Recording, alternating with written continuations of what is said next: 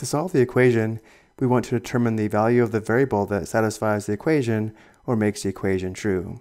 To do this, we need to isolate x on one side of the equation. For the first step, we need to simplify the left side of the equation by clearing the parentheses and combining like terms. To clear the parentheses, we distribute 3. 3 times x is 3x, plus 3 times 2 gives us plus 6, and then we have minus 12 equals negative 27. Combining like terms on the left, we can combine 6 and negative 12. 6 minus 12 is negative 6, and therefore the left side simplifies to 3x minus 6, which is equal to negative 27.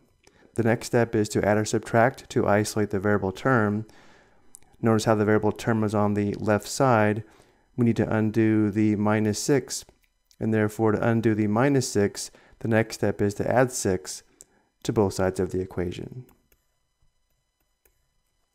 Simplifying, negative 6 plus 6 is 0, which is why we added 6 to both sides. The left side simplifies to 3x. We have 3x equals negative 27 plus 6 is equal to negative 21. The last step is to multiply or divide to solve for x. And since 3x means 3 times x, to undo the multiplication and solve for x, we divide both sides by 3. Simplifying, 3 divided by 3 simplifies the 1. 1 times x is x. X is equal to negative 21 divided by 3, which is equal to negative 7. The solution to the equation is x equals negative 7, which means if we substitute negative 7 for x back into the original equation, it will satisfy the equation or make the equation true. And let's go ahead and check this. If we substitute negative 7 for x, we have 3 times the quantity negative 7 plus 2 minus 12 equals negative 27.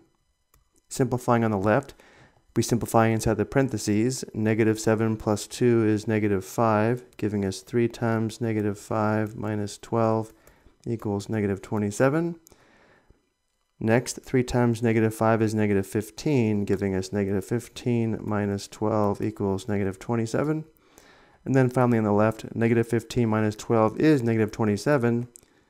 Negative 27 equals negative 27 is true, verifying the solution is correct.